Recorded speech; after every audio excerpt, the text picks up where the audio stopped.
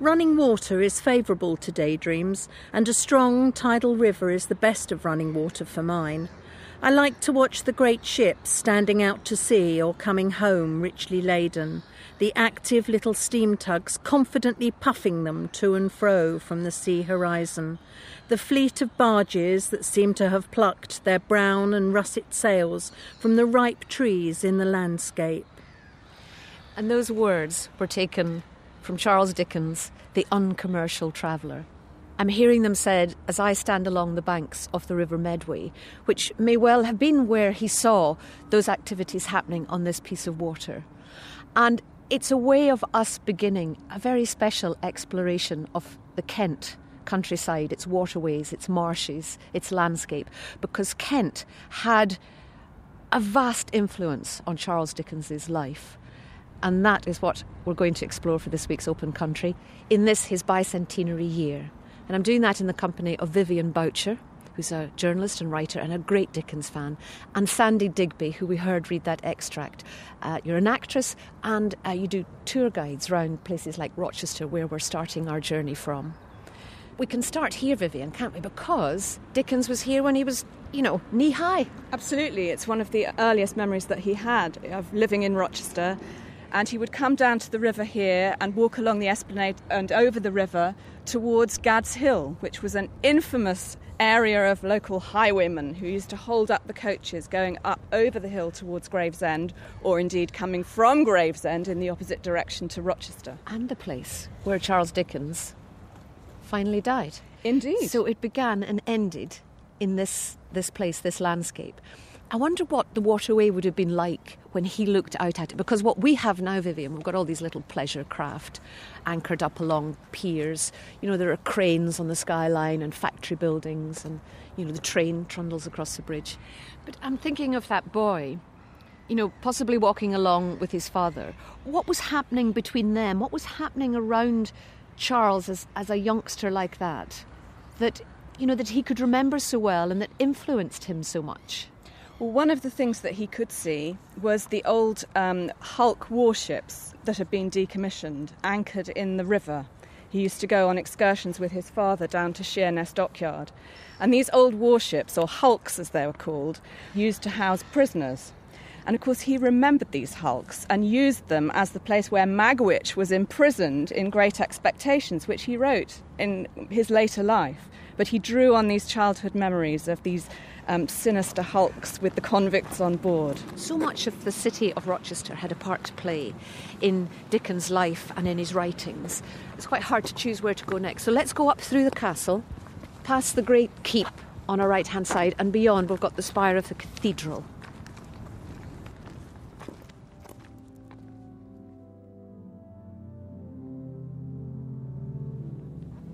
And Dickens would have come in here. Yes, and the Mystery of Edwin Drood was all based round the cathedral. So it's had a big impression on him. A very big impression. That was at the end of his life that he wrote that. There's a piece he wrote in the Mystery of Edwin Drood about Rochester Cathedral. "Dear me," said Mr. Grewgious, peeping in, "it's like looking down the throat of old time.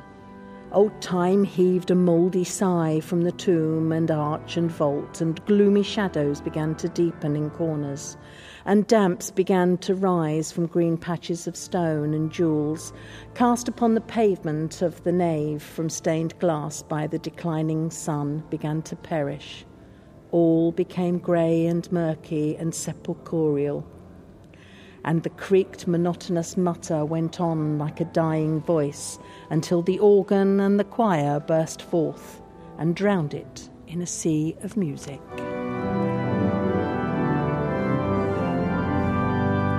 So impressive. You walk into this great open space in some ways, and yet you have these solid pillars that hold up a soaring roof above us. And beyond, at the far end of this space, is the magnificent set of pipes that is the organ. There are statues of saints carved. There are carved memorials all along the walls, or stained glass. It's simple but exquisitely beautiful. And it's in such contrast to where we're going to head to now, to the church at Cooling, which featured, of course, in Great Expectations. It's out on the marshlands of Kent.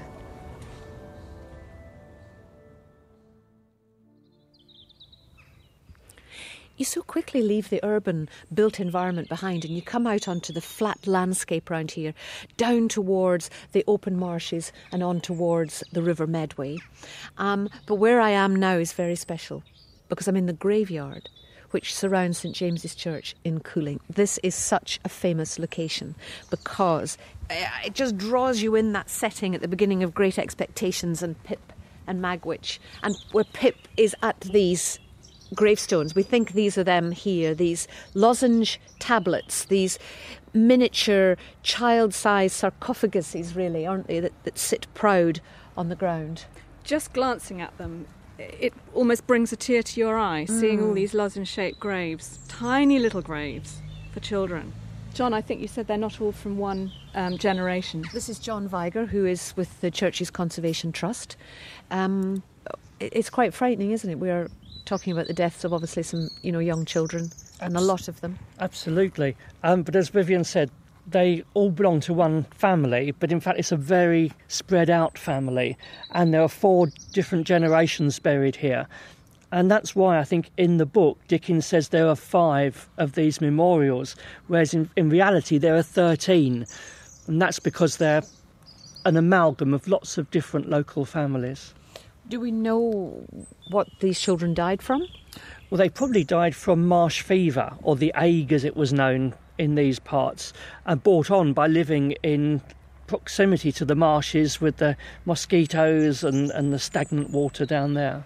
Remind us, Sandy, of what he wrote from here. This is the opening chapter of Great Expectations.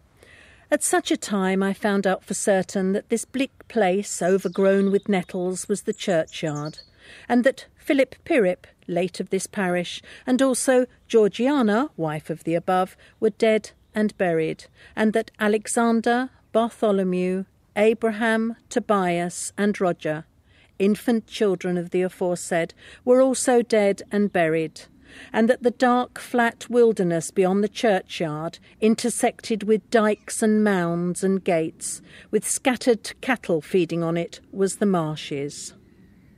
He goes on to say, and that the small bundle of shivers, growing afraid of it all, and beginning to cry, was Pip. John, can we maybe go inside the church? Yes, let's go inside. When Dickens walked down to the church here, this was the goal, if you like, the place to come and get out of the hustle and bustle, because although we're in the country, it was a big, busy agricultural community.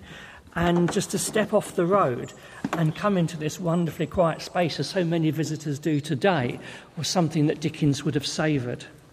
And just describe it for me. I mean, you know every inch of this church. It's a very simple 13th century church, very quiet, quite light because the light shines from the south. And we've just got a vision through this 13th century arch into the chancel, which has got the most elaborate wall decoration you can imagine, made up of marble shafts and arches running down either side. And John, he would have passed this church as he walked out onto the marshes, that flat land that lies beyond, in a way, the safety and sanctity of this small church. Very much so. And even today, looking over the churchyard wall, you can picture the view that Dickens had. Well, John, that's what I'm going to head out onto now, to get a picture of that landscape in Dickens's time and to see how it's really changed in some ways since then. When you hear about how Dickens wrote about the marshes, the only way he could have done that is if he had walked out upon them, that he understood the wateriness, the muddiness of the environment, the rise and fall of the tide, the pathways across the marshes. It's very... How he wrote is how it is. Yeah, absolutely. I mean, you couldn't make that up. And, of course, you'd have to know the marshes to walk out across them because they're a spectacularly hazardous place. So here I am with Rolf Williams of the RSPB, and we've come down. Well, we're walking towards the marshland. This particular area is called. This is Northwood Hill, and the hill, of course, slopes down onto the huge expanse that we can see in front of us now. In fact, looking across onto the horizon into Essex, and you wouldn't know that the River Thames was there until a ship strangely slides through a field of sheep. And again, that would have been the same in Dickens' time. Not so much a forest of oil refineries and fuel storage depots, Canby Island and Tilbury, but a forest of masts, of all of these ships that in the same way were bringing all this trade up the Thames, this artery into London. And we've reached the viewing point. Just miles and miles of flat land with occasional large pools of water with bird life on them. I can see the ones certainly that are closer to me. And then the land just stretches on and on and on. I mean, what sort of area are we talking about? Well, we're looking across hundreds of hectares of land here, and on a clear day we can see from Canary Wharf now up in London all the way down to, in fact, Southend is reaching out to the east of us there on the skyline. So it's a remarkable place, and we have a skyline of the oil refineries there. You can see power stations.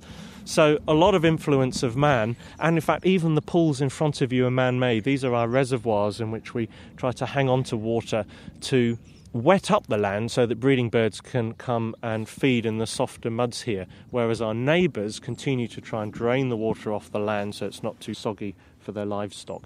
So that's a big difference, is that since Dickens' time much of the land has become much drier because we've got more efficient at holding the River Thames back. In his day they were still relying on wattle and daub barriers that would have first been put in by the Romans and then the Saxons, and they were still struggling, fighting to keep these storm surges of the North Sea and the Thames out. But it was much, much wetter when Dickens was finding his inspiration walking out across those marshes.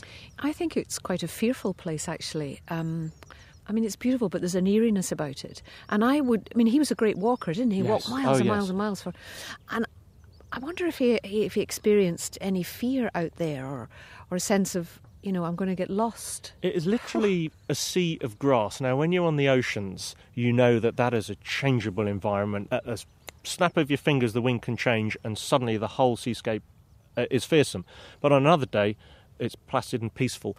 And the marsh is exactly the same. As we watch the seasons come and go, it changes from being such a welcoming place to go out and explore, with the purring of turtle doves in the trees, or in the winter the flocks of thousands of dunlin, for example, wheeling around like amoeba through the skies.